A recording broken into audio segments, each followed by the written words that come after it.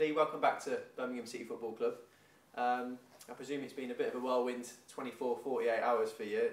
Sum up your feelings for us as you sit here now as the new Blues head coach. Excited for one, being back, and most importantly to be in charge of this football club. It's an honour, massive club, a club that I've got a past relationship with. So yeah, I feel honoured to be sitting here as the new manager. How big a decision was it to leave Charlton? Because you'd obviously been there for a few years, thought of very highly there. So why at this stage in your career was this the right move? Obviously it was tough. It was tough to leave Charlton. We've created a lot of good memories, and Charlton fans hadn't had their memories for a long time. And when I went there, it was in a bad place when I took over, and I was able to turn that around. And I've done 3 years there, and when I had the opportunity to come here, then it was tough, but for me, it was the right time for me to move on. A new challenge. I understand it's going to be a challenge. I accept that, but that's the person I am. I love a challenge, and I have to keep pushing myself. I feel that I can help the club, and I think I've done that at Charlton, improved the place, and I believe I can do the same here. If I didn't, I wouldn't be sitting here now. So I'm coming into it with a good squad of players, I believe, and there's still 10 games to go, and there's a lot of football to be played, and I believe I can get these players going again. Even in this short space of time that I've been here, I've seen a good reaction, so I'm really looking forward to tomorrow because of that. You mentioned our current predicament with 10 games remaining. It's going to take a big effort from everyone involved, not just the players, staff, and everyone pulling in the same direction now. Yeah, it's important with a football club. Like I said, going back to Charlton, when I first took over there, the fans and the players, they had this distance.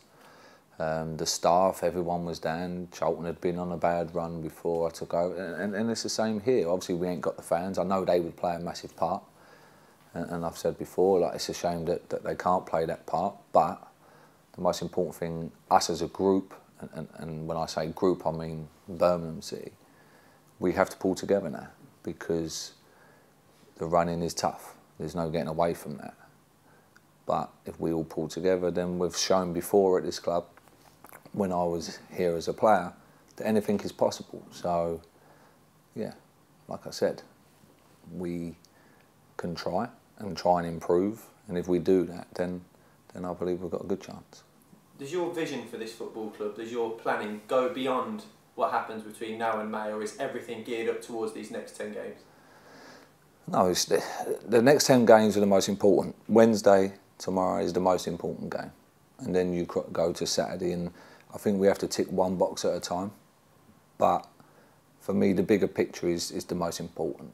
I sat down with the owner this afternoon, and he said some kind words, and I said, look, I'm here. I want to be here for a long time, and I want to help get this club back to where it belongs.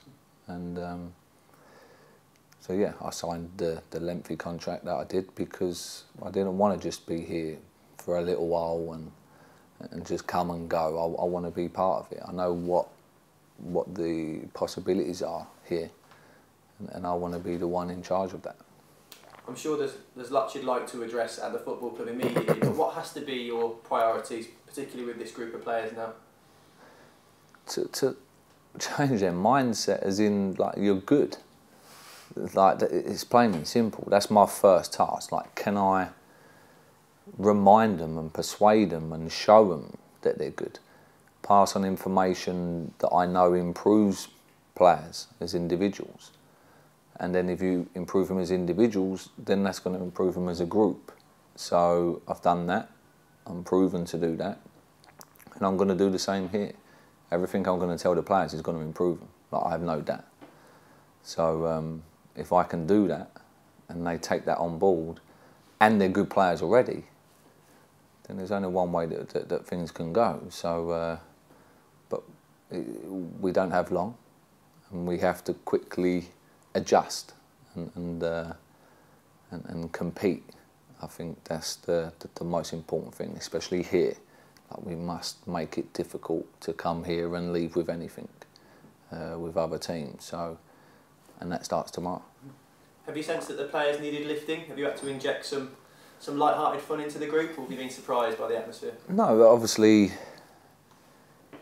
they seemed a bit down, which is understandable, because all players want to do is win games, like we do as staff, like fans do. You just want to win games, and when it doesn't go your way for a while, then it becomes disheartening. And they're no different, you know, they're human beings. And the most important thing is that now it's change. And when change comes, then that gives everyone a different mindset. Players that haven't been involved, they get this mindset, well, I might get a chance now. And it becomes competition for places. Again, another thing that's going to improve them. Because without my help, they're going to push each other. And that's important. So as a group, they have to move and push in the right direction. In terms of your managerial style, are there any characteristics or what are the hallmarks of a Lee Bowyer team other than winning football? Hard work. Hard work. I was that as a player, and I demand that from my team. A togetherness, a fighting spirit, never roll over. And I said to him yesterday in the meeting, I don't mind sharing, that the most important thing for me is if you walk off the pitch and can look me and your teammate beside you in the eye and say, I gave you everything, that's all I can ever ask for. Because I know they're going to make mistakes, but the most important thing is how they react to that mistake. When I say react, I mean, are they going to now go and win the ball back? And that's what I'll be looking for. You had a fantastic career here, well, not just here, but as a player in general. How different is management? Highs and lows, like I said. I've had some good times and some bad. But I think I've learnt a hell of a lot in the 3 years, because I guarantee managers ain't had to deal with what I've had to deal with in 10 years, what I've had to deal with in 3. So, but again, it makes me stronger. I'm a strong person. So yeah, I've learnt a lot. I've learnt a lot, and I will keep learning. But the most pleasing thing for me is to see the players smile, see them take on board the information that I'm passing on, and see them improve. My job is to improve the players. If I improve the players, the team gets better. Okay, you lose players from doing that, and I've lost a lot.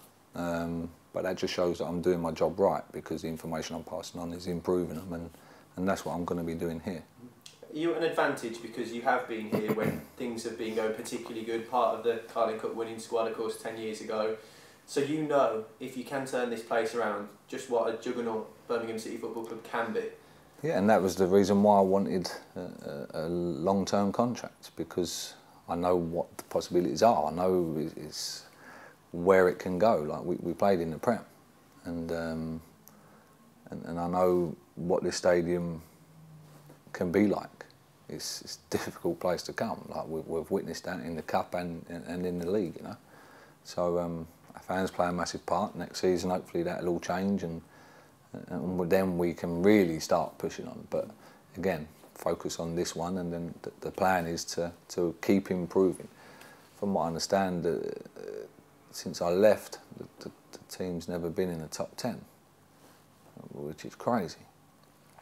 With the good squads and players that have been in and out of these doors, I can't get my head around that. So my step is to improve step by step and try and push the club back into the right direction. You mentioned the fans a couple of times already. That day at the Valley last season, I think the away fans were singing your name, even though you were the opposition manager at the time. Did that stick with you? Yeah, it doesn't happen very often. So yeah, I was grateful for that.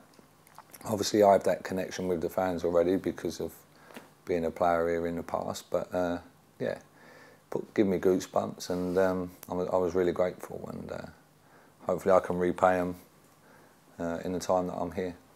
Craig Garner, of course, former teammate of yours. How much have you lent on him already at your time at the club? Craig's important because, again, he was a player when I was playing. I know him. He knows the players. He knows the squad and strengths and weaknesses, because every squad has that.